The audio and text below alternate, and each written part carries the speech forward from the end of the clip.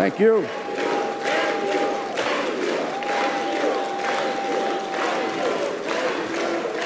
Thank you. Thank you very much. It is wonderful to return here at a time of great significance and a lot more hope for all of us than many of the other times that we've been here. We are now, I believe, very realistic in being able to see an end of the regime in Iran. We can see it. We've lived through this before in other oppressed countries when the people take to the streets and they protest day after day, like they've done in over 142 cities in Iran, like they did the other day in Tehran.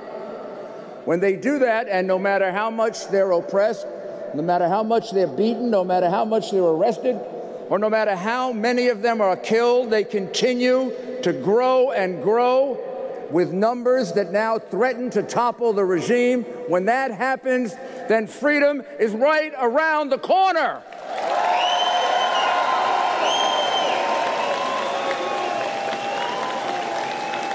It could have happened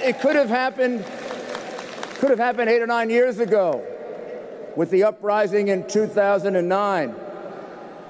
The uprising that disgracefully my government turned its back on. Shame on that administration. However, this time, when it started back in December and January, just a few months ago, the President of the United States, about whom there's a lot of controversy whether he should tweet or not, took out his little phone and he tweeted and he supported the protesters. Like Ronald Reagan did for the protesters in Poland when Solidarity marched against communism. And what happened there? Communism fell, Poland is free, the Iron Curtain evaporated, and the Berlin Wall was chopped down. That will happen now. I say to those countries that continue to support Iran, to those countries that do business with Iran, you are paying for a regime that deprives women of their rights, that deprives children of their rights, and that murders people because they practice a different religion. How can you do that? How much better are you than the terrorists when you are giving them money and propping up this regime?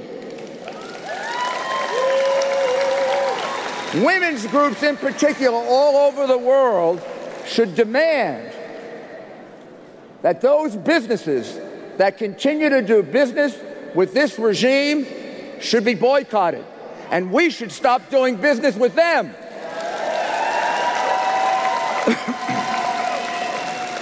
We all know that the economy of Iran is in free fall. It's evaporating. That's terrible for the people of Iran, for your brothers and sisters and your relatives and friends. But I believe it's a price that they're more than willing to pay, like our martyrs were willing to pay with their blood. It's a price they're willing to pay because freedom from oppression always comes through economic want, through human want. That's what happened in the French Revolution.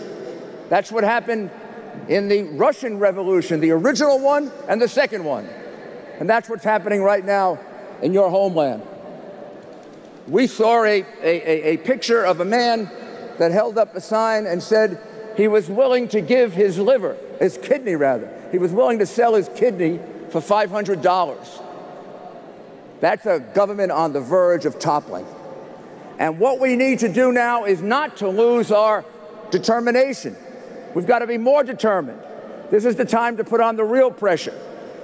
Thank God, my president, who I can now be proud of, my president turned his back on that very dangerous nuclear agreement with Iran.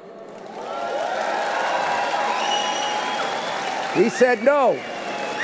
We're not going to do business with the biggest state sponsor of terrorism. We're going to reimpose the sanctions. Everybody said it wouldn't be enough. Gee, just America stops doing business with you when all of Europe is doing business with Iran, and they should be ashamed of themselves.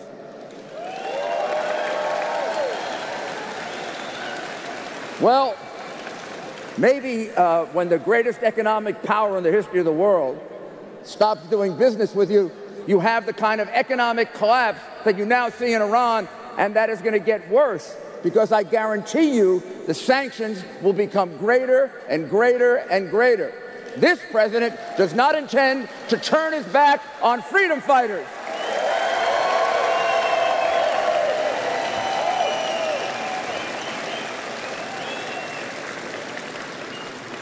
We've seen this happen in other countries many times. A very bad government is replaced by another bad government. Or maybe it's even worse. We've seen some of that in the Middle East with Egypt. However, here, we're not replacing one government with a government we don't know. You have an alternative. You've got an alternative that's built on a solid foundation of 12 principles: democracy, human rights, a non-nuclear Iran, separation of church and state, and the rights of women and of all minorities to be protected. My goodness, that sounds like a full-fledged democracy. That's what the NCRI stands for. That's what Madame Rajavi stands for. And that's what your martyrs died for.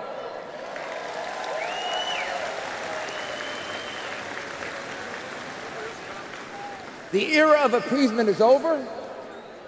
Those who practice appeasement are going to find themselves shamed in world history. The time has come to stand up to these bullies and these murderers and these thieves.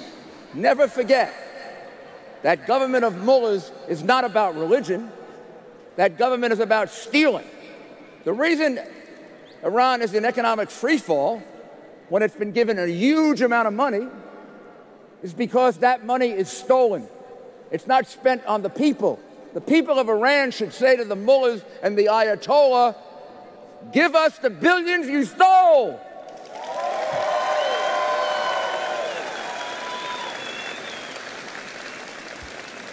What have you accomplished?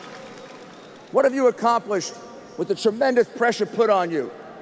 Since I've been working with you and all of my colleagues from the United States, we fought a worldwide battle to shed the unfair label of terrorism in the United States, the United Kingdom, the European Union. That label is now gone, and you're seen as defenders of human rights, because that's what you are. And we won that battle. Our people that were stranded in Iraq, yes, we lost hundreds of them. But we finally delivered them to freedom in Albania, and I thank the government of Albania. I was there this year. It's a wonderful place to see. It's a great hope for the future of Iran. And believe me, those people are doing great work for us every single day. God bless them.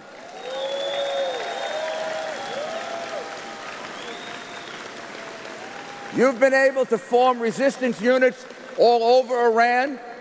Those protests are not happening accidentally. Those protests are happening because they're being coordinated now, unlike in 2009. They're being coordinated by many of our people in Albania and many of our people here and all throughout the world. And what it says is we have an alternative. How much better would an Iran be instead of the dictatorial, murderous Ayatollah as the face of Iran? Suppose the face of Iran was a brave woman in a country that recently has had a history and a region of the world of treating women inhumanely. And this brave woman will be the face of the new, modern, liberated Iran. Will it happen? Yes. When will it happen? Now. And I want, next year at this time, I want us to have this convention in Tehran.